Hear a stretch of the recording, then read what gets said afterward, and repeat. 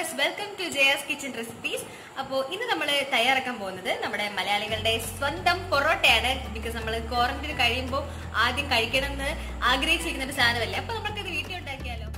അപ്പോൾ നമുക്ക് പൊറോട്ട ഉണ്ടാക്കാൻ ആവശ്യമുള്ള സാധനങ്ങൾ എന്തൊക്കെയാന്ന് നോക്കാം. ആദ്യം തന്നെ നിങ്ങൾക്ക് അറിയാം മൈദ മാവാണ്. ഇതിപ്പോൾ നമ്മൾ 1 കിലോ മൈദ മാവാണ് എടുത്തു വെച്ചിട്ടുള്ളത്. എവിടെന്നെങ്കിലും കൊപ്പിക്കണം മൈദ മാവ്. പിന്നെ 2 മുട്ട, 1 സ്പൂൺ പഞ്ചസാര, ആവശ്യത്തിന് ഉപ്പ്, പിന്നെ ചെറുതായിട്ട് ചൂടാക്കിയ പാല്. അത് പാലില്ല എന്നുണ്ടെങ്കിൽ നിങ്ങൾക്ക് ചൂടുവെള്ളം വേണമെങ്കിൽ യൂസ് ചെയ്യാം. പിന്നെ നമ്മൾ സൺഫ്ലവർ ഓയിലാണ് എടുക്കാൻ പോകുന്നത്. നമുക്കിനി പൊറോട്ട ഉണ്ടാക്കാൻ തുടങ്ങാം. ഓക്കെ, അപ്പൊ നമ്മൾ ആവശ്യമുള്ള സാധനങ്ങളൊക്കെ എടുത്ത് കുഴയ്ക്കാൻ പോവാണ്. ആദ്യം തന്നെ മൈദ മാവ് 1 കിലോ ഒരു വലിയ പാത്രത്തിലാക്കിയിട്ട് സെന്ററിൽ ഒരു കുഴി ഉണ്ടാക്കണം. ഇതിലേക്ക് 2 മുട്ട പൊട്ടിച്ചൊഴിക്കണം. നിങ്ങൾ വെജിറ്റേറിയൻ ആണെന്നുണ്ടെങ്കിൽ മുട്ടയുടെ ആവശ്യമില്ല. ബാക്കിയുള്ള സാധനങ്ങൾ വെച്ച് നമുക്ക് കുഴയ്ക്കാവുന്നതേ ഉള്ളൂ. 2 മുട്ട പൊട്ടിച്ചൊഴിച്ചിട്ടുണ്ട്. ഇതിലേക്ക് 1 സ്പൂൺ പഞ്ചസാര ആഡ് ചെയ്ത് കൊടുക്കാം.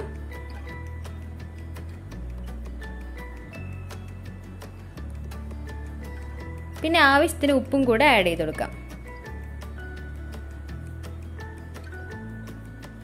ഇനി ഇത് നന്നായിട്ട് കുഴയ്ക്കണം.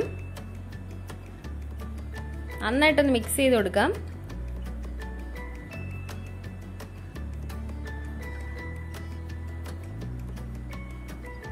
ഇതിലേക്ക് ചെറുതായിട്ട് ചൂടാക്കിയ പാലും കൂടെ നമ്മൾ ആഡ് ചെയ്ത് കൊടുക്കുകയാണ്.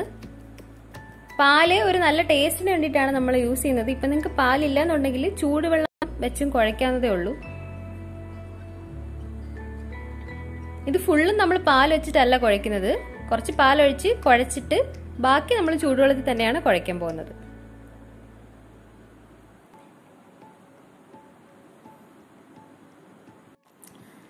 ഇപ്പൊ നമ്മൾ ചൂടുവെള്ളം ഒഴിച്ചു കൊടുക്കുകയാണ്. ചൂടുവെള്ളം ഒഴിച്ച് ഇത് നല്ല രീതിയിൽ കുഴച്ചെടുക്കണം. ചപ്പാത്തിക്ക് നമ്മൾ കുഴയ്ക്കുന്നതിനേക്കാളും കുറച്ചും കൂടെ അയഞ്ഞൊരു രീതിയിൽ വേണം കുഴച്ചെടുക്കാനായിട്ട്. കുറെ മിക്സ് ചെയ്ത് കഴിയുമ്പോൾ നമ്മുടെ കയ്യിലൊക്കെ ഇങ്ങനെ ഒട്ടിപ്പിടിക്കുന്ന ഒരു സ്റ്റേജ് ആവും. അപ്പൊ കയ്യിൽ കുറച്ച് എണ്ണ തടവിട്ട് വീണ്ടും നമ്മളിത് മിക്സ് ചെയ്തുകൊണ്ടിരിക്കുക. ഒരു അരമണിക്കൂറെങ്കിലും നല്ല കണക്ക് മിക്സ് ചെയ്താൽ നല്ല സോഫ്റ്റ് പൊറോട്ട നമുക്ക് കിട്ടും. മിക്സ് ചെയ്ത് നമ്മൾ കുറഞ്ഞു വേണമെങ്കിൽ നമ്മുടെ പൊറോട്ട കുറച്ച് കട്ടിയാവും. അതുകൊണ്ട് നല്ല കണക്ക് മിക്സ് ചെയ്യണം. ഒത്തിരി സമയം എടുത്ത് വേണം മിക്സ് ചെയ്യാനായിട്ട്.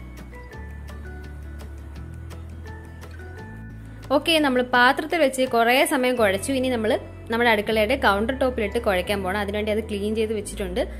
ഇപ്പം ക്വാറന്റൈൻ ആയതുകൊണ്ട് തന്നെ എല്ലാവരും വീട്ടിൽ വെറുതെ ഇരിപ്പുണ്ട്. അപ്പം ആ ഫോൺ നോക്കിയിരിക്കുന്ന ആൾക്കാരെ ഇങ്ങോട്ട് വിളിക്കുക. എന്നിട്ട് ഇവിടെ ഇട്ട് നല്ല രീതിയിൽ കുഴപ്പിക്കണം. ഫസ്റ്റ് നമ്മൾ ഇതിന്റെ പുറത്ത് കുറച്ചൊന്ന് മൈദാമാവ് ഇങ്ങനെ വിതറി കൊടുക്കണം. അത് ജസ്റ്റ് ഒന്ന് കുഴയാനായിട്ട്, ഒട്ടിപ്പിടിക്കാതിരിക്കാനായിട്ട് മൈദാമാവ് കുഴഞ്ഞു കൊടുക്കുക. ഇനി ആ മാവ് അങ്ങോട്ട് എടുത്തിട്ട് നല്ല കണക്ക് കുഴയ്ക്കണം. ഒരു അരമണിക്കൂറെങ്കിലും കണ്ടിന്യൂസ് ആയിട്ട് നല്ല മാവ് നല്ല സോഫ്റ്റ് ആവുന്ന വരെ കുഴച്ചു കൊടുക്കണം.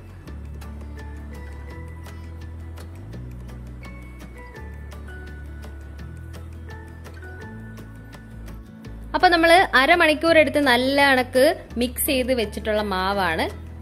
ഇതിനി ഈ പാത്രത്തിലിട്ട് കുറച്ചു നേരം അടച്ചു വെക്കണം. അപ്പം ഇതൊന്ന് ഡ്രൈ ആവാതിരിക്കാനായിട്ട് നമ്മൾ കുറച്ച് എണ്ണ തടവി കൊടുക്കുവാണ് ഇതിന്റെ മുകളിൽ. ഇതൊരു 3 മണിക്കൂർ നേരമെങ്കിലും ഇങ്ങനെ വെച്ചിരിക്കണം. അതിന് ശേഷമാണ് നമ്മളിത് പരത്തൊക്കെ ചെയ്യുന്നത്.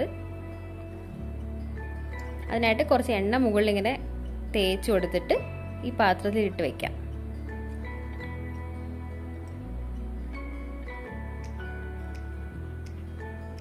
ഓക്കെ, 3 മണിക്കൂർ കഴിഞ്ഞ് നമ്മുടെ മാവ് എടുത്തിട്ട് ഇതുപോലെ 2 പീസായിട്ട് മുറിക്കുക. ഇനി നമ്മൾ ഓരോ പീസിനെയും നന്നായിട്ടൊന്ന് കുഴച്ചെടുത്തിട്ട് ഇതിൽ ചെറിയ ചെറിയ പീസസ് കട്ട് ചെയ്തെടുക്കാനാണ് പോകുന്നത്.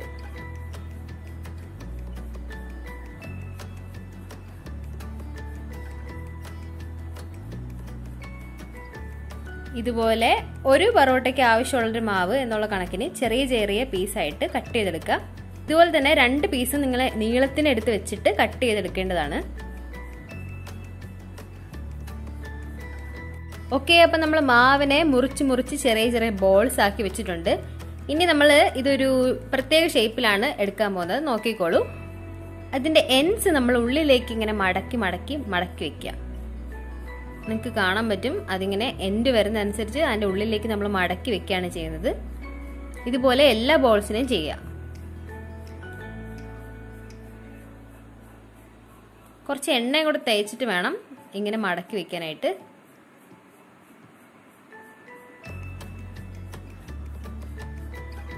ഇതുപോലെ എല്ലാ ബോൾസിലും.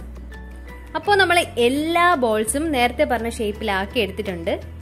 ഇനി നമുക്ക് ഓരോന്നായിട്ട് പരത്തി എടുക്കണം. ജസ്റ്റ് ചപ്പാത്തി പരത്തുന്ന പോലെ പരത്തിയാൽ മതി. കുറച്ച് മൈദ മാവ് ആദ്യം ഒന്ന് വിതറിയിട്ട് ഓരോ ബോൾസ് ഇട്ട് എടുക്കുക.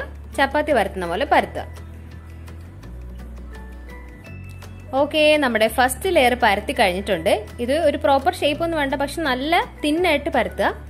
ഇനി നമ്മൾ ഒരു സൈഡിലേക്ക് മാറ്റി വെക്കുകയാണ് ചെയ്യുന്നത്. ഇതിന്റെ മുകളിൽ കുറച്ചൊരു എണ്ണ തടവിയിട്ട് അടുത്ത ലെയർ പരത്തി അതുപോലെ തന്നെ ഇതിന്റെ മുകളിലേക്ക് ഇടുക. ഇപ്പൊ നമ്മളൊരു 5-6 ലെയർ ആയിട്ടുണ്ട്. നിങ്ങളെ കാണിച്ചു തരാം. ഇങ്ങനെയാണ് ഇതിന്റെ മേലായിട്ട് വെക്കേണ്ടത്. ഓരോ ലെയറിന്റെ മുകളിലും കുറച്ച് എണ്ണയും ഒരല്പം പൊടിയും കൂടെ വിതറി കൊടുക്കുക.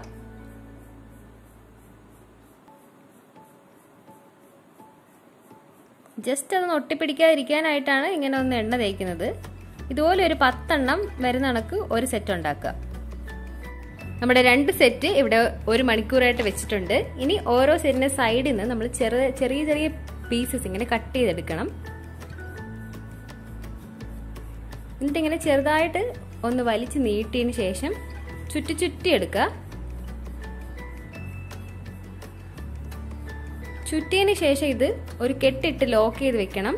ഇതുപോലെ എല്ലാ പീസും നമ്മൾ കട്ട് ചെയ്തെടുത്ത് ഇതേ സെയിം പ്രൊസീജിയറാണ് ചെയ്യുന്നത്.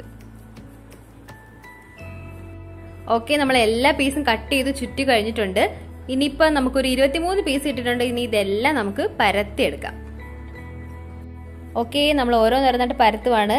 ഇപ്പൊ നമുക്ക് ചപ്പാത്തി പലകേടൊന്നും ആവശ്യമില്ല. നമ്മുടെ കൈ കൊണ്ട് തന്നെ ഇങ്ങനെ ജസ്റ്റ് പരത്തി കൊടുക്കുക. അതുപോലെ തന്നെ എല്ലാ പീസസ് ഇതുപോലെ എടുത്ത് പരത്തി വെക്കുക. അപ്പോൾ വീശി അടിക്കാതെ എല്ലാം നമ്മൾ കൈ കൊണ്ട് തന്നെ പരത്തി വെച്ചിട്ടുണ്ട്. ഇനി നമുക്ക് പൊറോട്ട ഉണ്ടാക്കാം. അടുത്തതായിട്ട് നമ്മൾ പാൻ ചൂടാക്കാനായിട്ട് വെച്ചിട്ടുണ്ട്. കുറച്ചും ചൂടായി കഴിയുമ്പോൾ കുറച്ച് നെയ്യ് തടവി കൊടുക്കുക.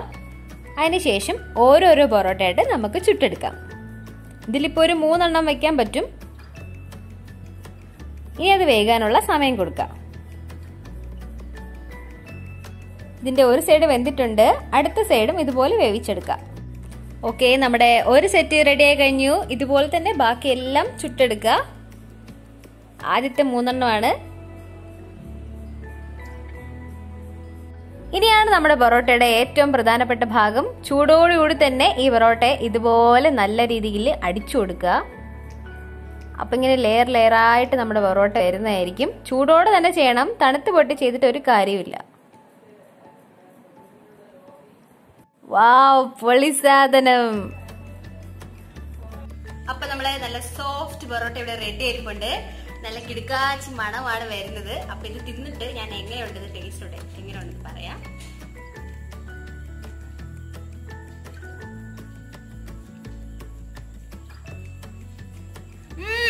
അടിപൊളിയായിട്ടുണ്ട്. നല്ല ടേസ്റ്റ് ഉണ്ട്. എല്ലാരും വീട്ടിൽ ട്രൈ ചെയ്ത് നോക്കണം. എന്തായാലും നമ്മൾ പൊറോട്ട ഒക്കെ കിട്ടാതെ വിഷമിച്ചിരിക്കുകയാണല്ലോ.